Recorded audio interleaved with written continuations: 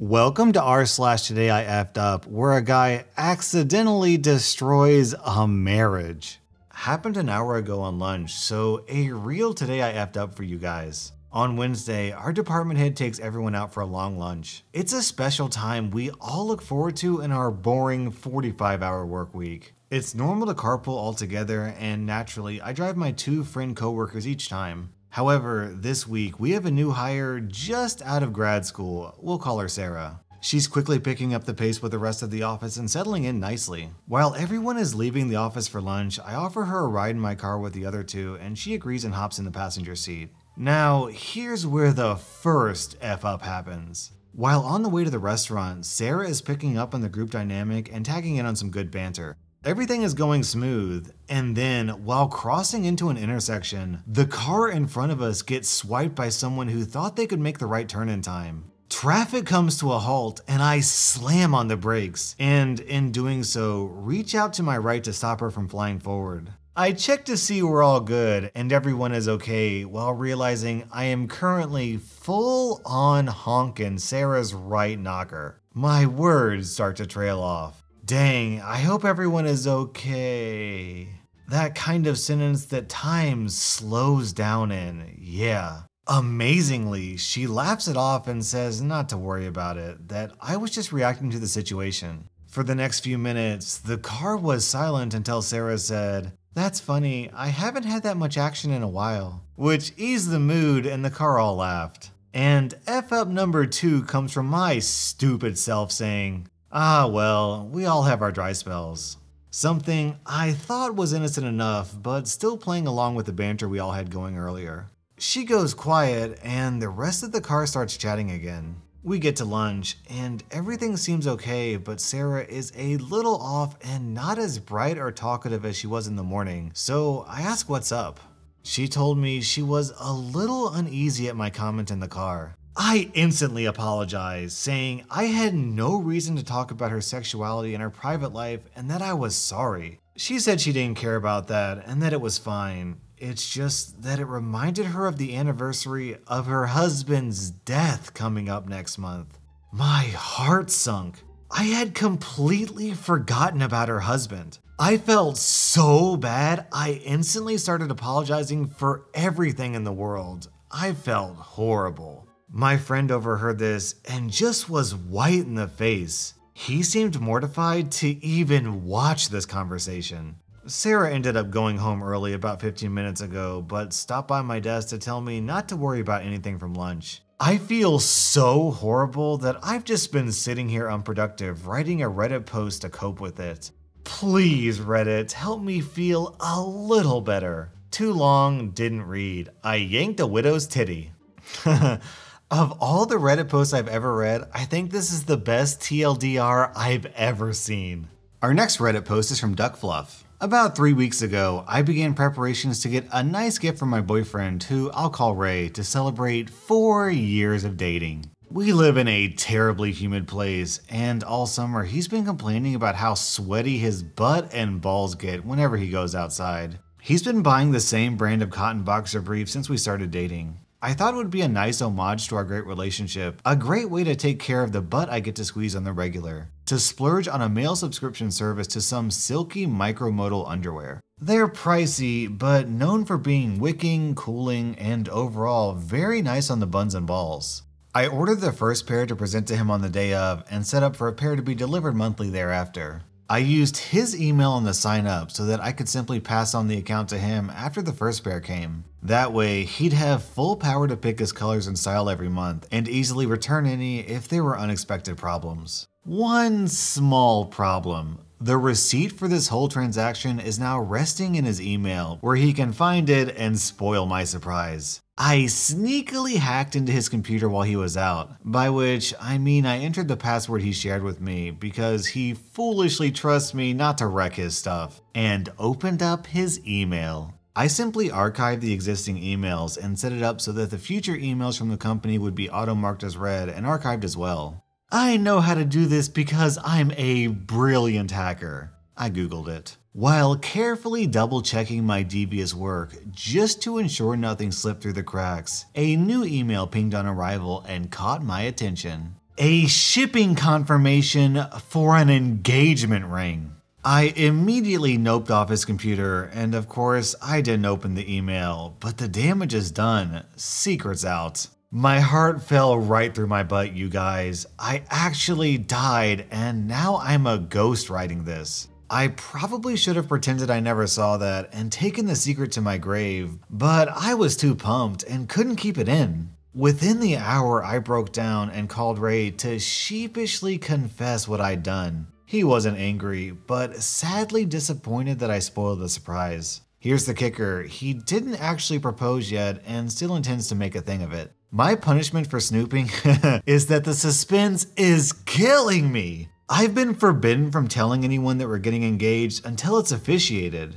Every time we go out, the suspense that this may be the night drives me crazy. A romantic date at the beach together evening ended with me saying, "Dang, I thought for sure we were getting engaged tonight." "Why would you think I'm going to propose to you?" he said. "That sounds like something you wouldn't know about because I'd keep it secret in my personal email." Now, he started intermittently faking me out. The other day, he walked into the kitchen and presented me with a little hinge box, which turned out to contain a tie pin from his work.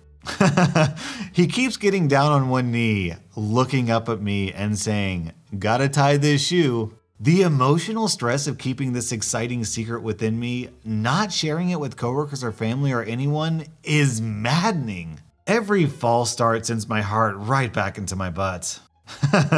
One more thing, I somehow screwed up the email setting. The shipping confirmation for the underwear didn't get archived on arrival, and he saw it within a few hours. So that surprise got spoiled too. Turns out I'm not a master hacker, and my attempts have only brought woe into this house. I guess it's not all bad. He reports that the pair of boxer briefs that arrived are very nice to wear, and I do indeed enjoy squeezing his buns in them. If we ever do actually get married, it'll be nice to be hitched to a guy with sweet, silky buns and balls. Our next Reddit post is from Dyslexia. This happened last summer. We're on a road trip from New Mexico to Mexico. We have a Honda Element converted for living in, so I crawl in the back to nap while he's driving. He stops at a gas station in the desert of Arizona, and while he's pumping, I get out to use the bathroom. Come back out, don't see him, and walk around the parking lot to have a look. I jokingly think to myself that maybe he drove off not knowing that I got out to use the restroom, but brush that off.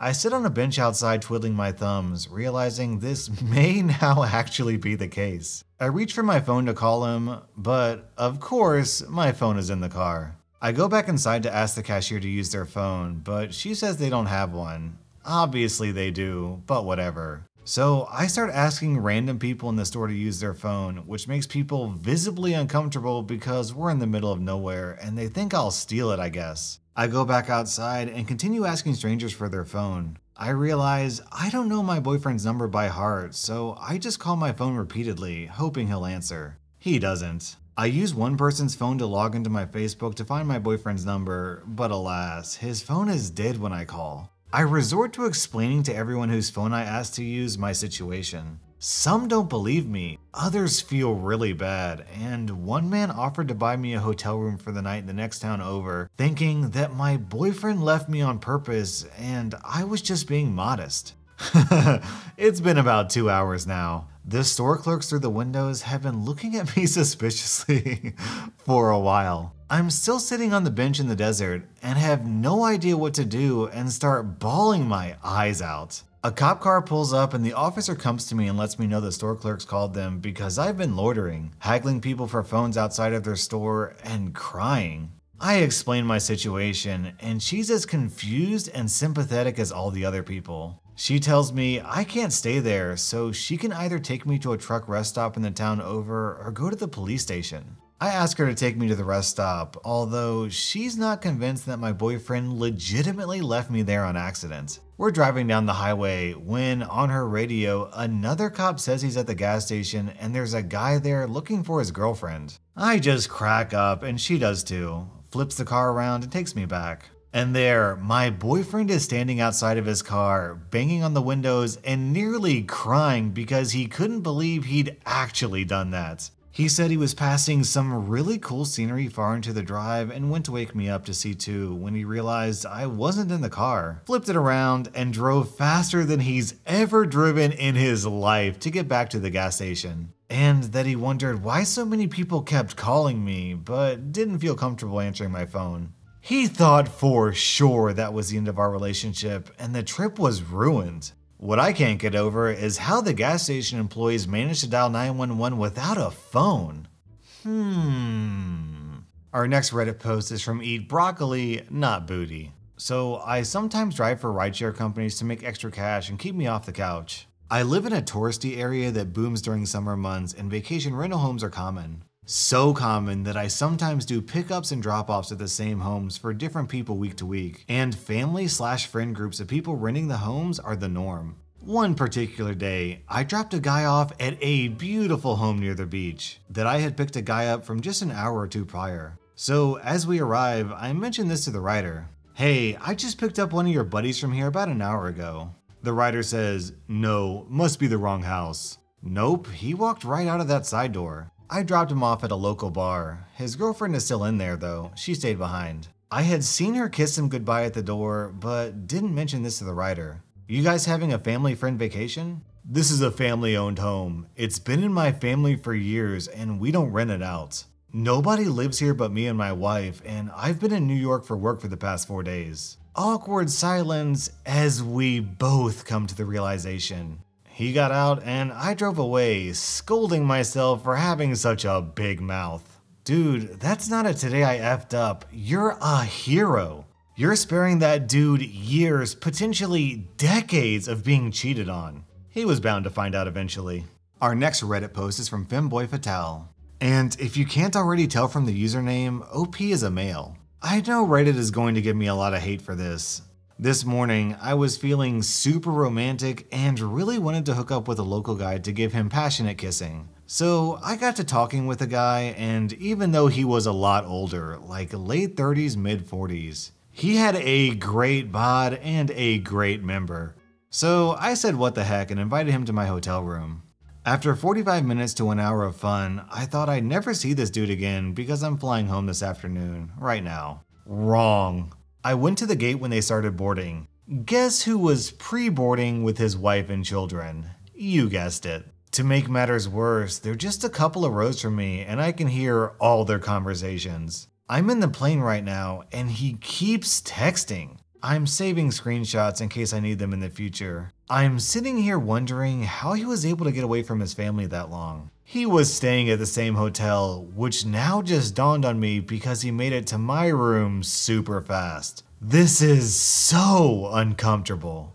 Edit. I'm male, the wife does not know. He texted me in the plane asking me to keep quiet, and then also wanted to stay in touch and text me later because he now knows we live in the same city. And yes, you bet I saved that screenshot. Saved it on the phone, on the cloud, on emails to myself. So I looked through Reddit for a post that went like, "Today I effed up by having a gay affair before I went on my flight," but unfortunately I couldn't find a post like that. "Today I effed up by going to bed drunk." So last night I went out as I do every Saturday. When I got there, I met up with my friends and started the night with a couple of beers, but ended the night with a bit more than I could handle. After that, I went straight home and instantly fell asleep on the couch as I was trying to lay down on it just to rest for a moment. I woke up at around 5 today and my right arm felt a bit weird.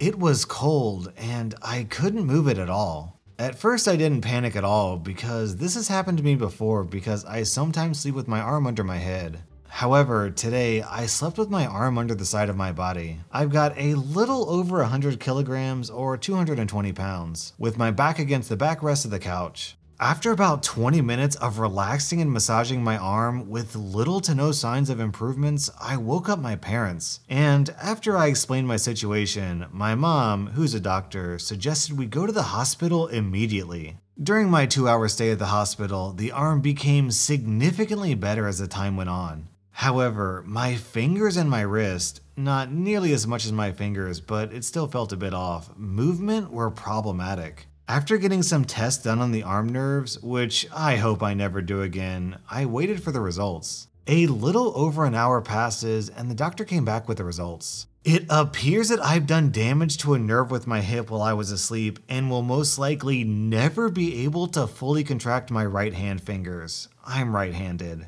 At first, the doctor didn't know how I managed to fall asleep in such an uncomfortable position, but after I told him what I've done the night before, he told me that this is a common thing, but that it usually doesn't end up this badly. Now I'm sitting at home writing this one-handed on my phone, contemplating life just because of 2 beers too much. Awesome, OP. Now I have a new fear to worry about every time I fall asleep.